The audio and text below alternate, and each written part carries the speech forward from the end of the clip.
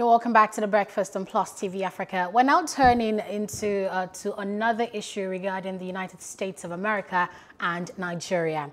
A year ago, in January 2020, Trump extended curbs on immigration to include 6 more countries, and that was including Nigeria.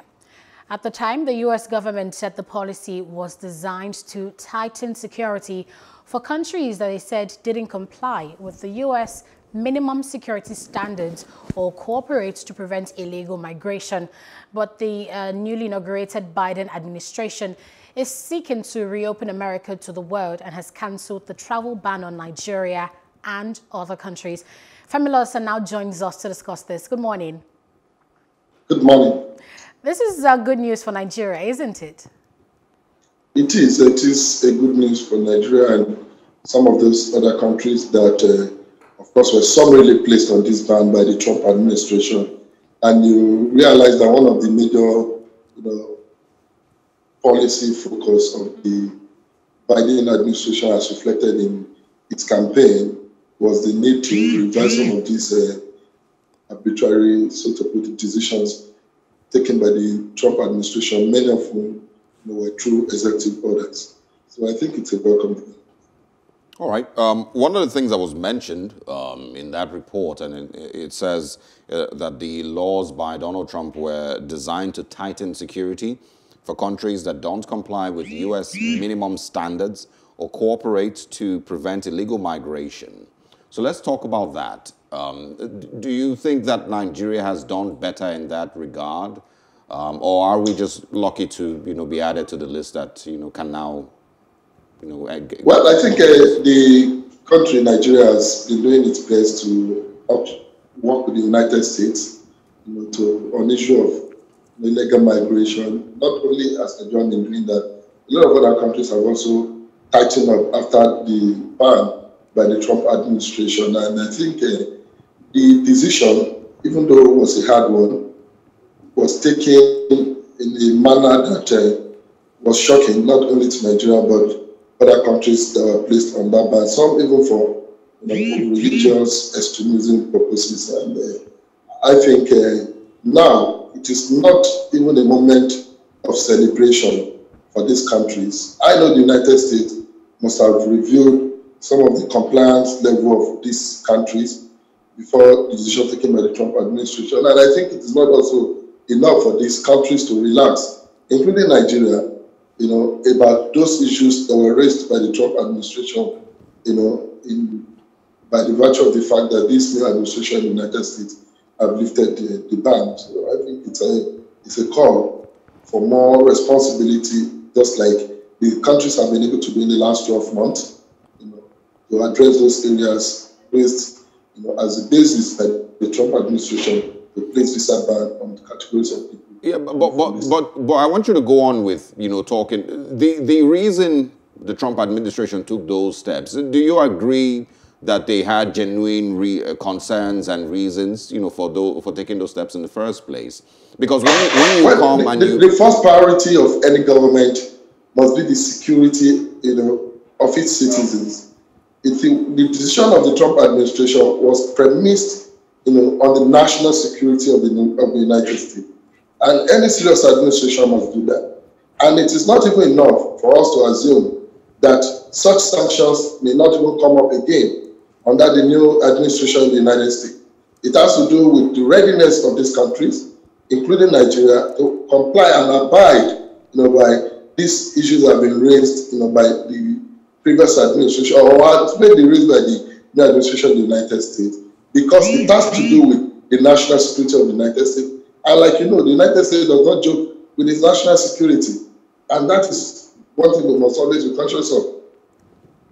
All right, that leads me to my next question. I mean, the United States, when Trump, first, issued this ban on Nigeria and other countries, they said, quote, that Nigeria was not complying with established identity management and information sharing criteria, and that the country was failing to provide, information for public safety. Just like you said, that America was the first response was basically to protect their country. But we see that this was condemned all through the U.S. as a racist policy, you know, for Trump's own end. But really, though, do you think this was justified? Do you think this was Trump being racist at the time, simply trying to marginalize immigrants, or if it really was about security, like he mentioned? Well, of course, the Trump administration had a very strong stance as far as the issue of immigration is concerned in America, not against Africans alone, even against neighboring American states. And you all recall that that was in the first time in the history of the United States that an administration has started putting up walls, you know, between the United States and Mexico, you know, built even a lot of invisible walls, you know, between the United States and so many other countries. It was part of those policies that were condemnable under the Trump administration. Some considered it as racist, and but Trump, as a person or the administration, was always placing this on the table of, you know, the need for the protection of the United States national security. And for the average American citizen, they seek, you know, protection before any other thing. For the average American citizen, it is about the national security. And that is why, you know, we may not totally say this was just for the purpose of racial discrimination. But I think the administration then would have done better by engaging, you know, in a way that would have made more, you know, reasoning these countries that were listed, that were, you know, even do you really recall that the foreign ministry had to raise, you know, issues about the fact that, you know, the decision came in a summary manner that, you know, countries were not prepared and were not engaged involved in that decision. So I think that is one shortcoming on the part of the Trump administration. But I don't think it is out of place for countries, not only the United States, countries in Europe that have also taken similar steps in the past to, you know, moderate, you know, immigration issues, to of course streamline immigration, you know, issues as far as entering and into the countries are concerned, because of the times we live in. You know, we are in a time where there are serious issues of global security. Today, Nigeria is listed as one of the most unstable countries when you look at the activities of ISWAP, you know, ISIS, the Boko Haram. So the United States have every reason to be interested, you know, in the commitment of the country towards, you know, regulating its immigration policies. And that is why some of us were not surprised that Nigeria was listed on that list of countries that were, you know, restricted from certain categories of visa. But I think it should be an opportunity for us now to address some of these issues that were raised by the Trump administration, not by entirely viewing it, you know, as a racial decision or as an arbitrary decision by the Trump administration. Okay, first of all, I want to apologize to our viewer for the dog. Is the dog okay? The dog. Mr. I can hear the dog barking. I want to say we're sorry about Mr. that. Lawson. Kindly bear with us. All right, so let's address the craze for Nigerians to escape Nigeria. What do you think are some of these attractions that, you know, are making Nigerians, so many of them, want to leave the country in droves to seek greener pastures elsewhere? And how can we ensure that the government put this infrastructure in place to make Nigerians more comfortable at home? As we speak this morning, if you go through virtually all the foreign missions of various countries in this country, you find the queue of Nigerians in their hundreds waiting outside, you know, to secure visa, not only to the United States, not only to the United Kingdom, but even countries in Asia and Africa. Our people are all over out there seeking visa just to get out of this country. And it's a sad reflection of the economic situation of this country, not only the economic situation as it used to be now, but even the state of our national security. The average family today seek, you know, to relocate from this country because of the degeneracy, you know, in the security situation of this country. It's quite sad that people do no longer see hope for a prosperous society. Our young people are not seeing hope of a future that guarantees, you know, what they aspire to become. And that is why you see the rush for leaving this country, the rush for securing visa to any country. Some people, when you interview them, they tell you they just want to go to any country, not minding how poor the situation. Everyone now believes, especially the young people, that their own country is perhaps one of the worst places for them to stay on earth. Very quite unfortunate. But in moving forward, we must not just see this as a test by our people, particularly young people, to travel. It is not just a test to emigrate from Nigeria. It calls for a serious national reflection on our part as a country to address those issues that have made the country so insecure, so uncomfortable for our people to live any longer.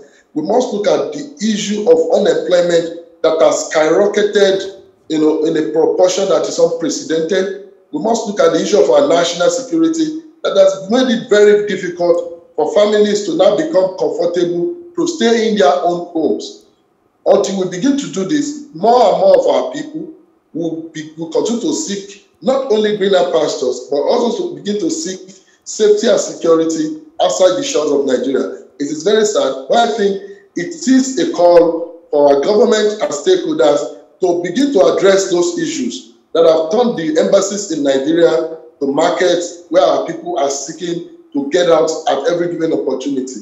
A lot of our young people have lost hope. A lot of our young people celebrate living Nigeria like more than winning lottery. It is quite sad, and I think it's a thing that should really awaken the consciousness of the Nigerian government to the need to declare a national emergency on unemployment, to declare a national emergency on our national security, and begin to address these core issues that have made Nigeria so uncomfortable for Nigerians to live any longer. It has also, of course, I guess we would agree, it's also responsible for the brain drain that people have predicted will continue to happen in Nigeria. Nigeria is losing a lot of doctors to Canada and UK and Saudi Arabia, and that doesn't seem to be stopping anytime soon. I want to also, just before we go, speak on the idea of changing a new government coming into power and then reversing policies. If you remember, Donald Trump did the same thing when he got into power, reversing a lot of, or trying to reverse Barack Obama's policies. About the same thing seems to be happening now. Would you say, and of course you will also bear in mind the climate change agreement, the exit from the World Health Organization and the likes, would you say that Joe Biden is doing this as a vindictive, path that he's taking, or strategic? Has he seen that the United States will benefit better if these policies were reversed, or is it same with what Donald Trump was accused of doing with Barack Obama's policies? It's not unusual, most especially in multi-party democracies. When you look at history, not only in the United States, even in other countries where there are multi-party democracies, political parties tend to come into government, to implement policies that are intended with the manifestos of their party. Each of these political parties have their approach to governance. They have their approach to issues of foreign policy. They have their approach even to issues of domestic affairs. And that is what is reflected in some of the decisions that have been taken by the new political party, the Democrats that have taken over governance in the United States. If you look at that party as it's constituted, the policies of the Democrat are often traditionally, different from the policies of the Republican as a party whenever they're in government.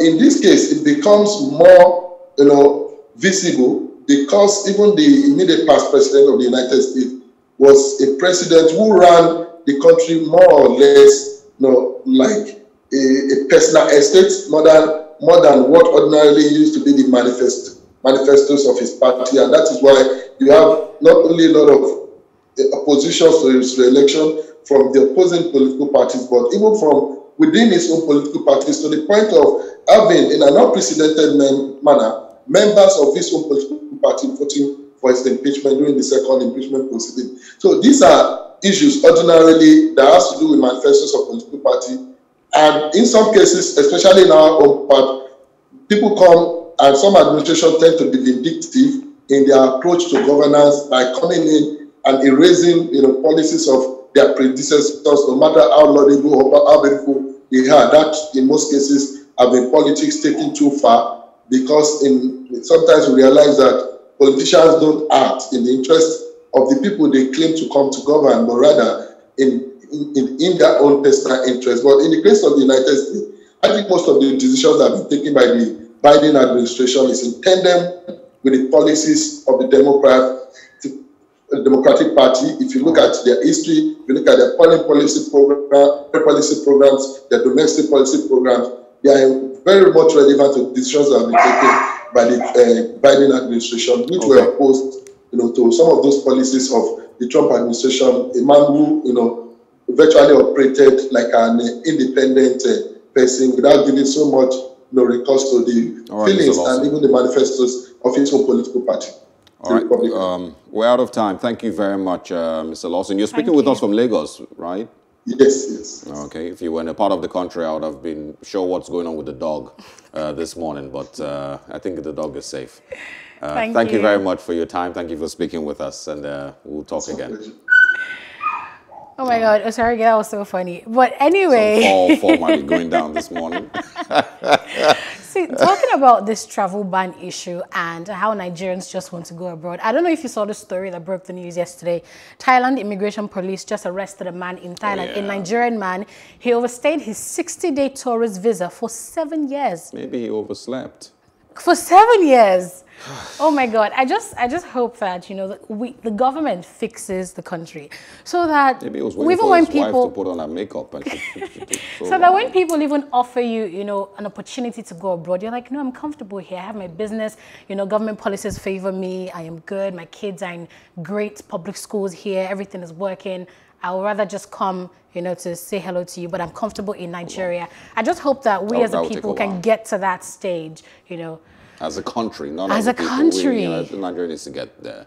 Anyway, that's what we have for now. We're taking a short break. When we come back, as always, still on The Breakfast, we will be talking about education. Education. Yes, there seem to be giant strides. The government seem to have accomplished, some remarkable feats in the field of education and what they're doing about reducing our out-of-school children population. We'll discuss that with an educationist after the break.